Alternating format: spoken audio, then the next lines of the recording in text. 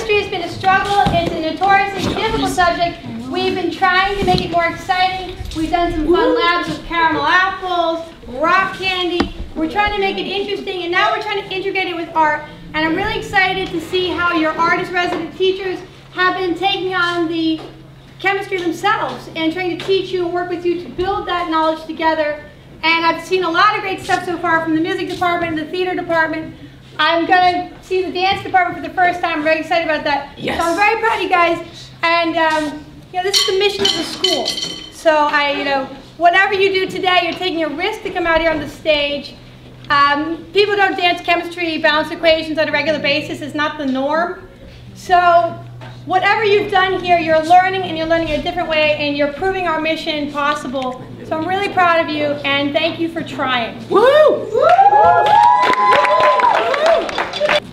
Once upon a time, Miss Carey gave us an assignment. We did not have a clue on how to come up with a dance that illustrates balancing equations. But the funny thing was that we learned it in science.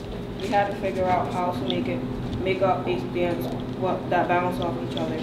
So Tatiana and Mila started making the dance with moves that describes balancing equations. Woo! Woo! Enjoy. Hey! Woo!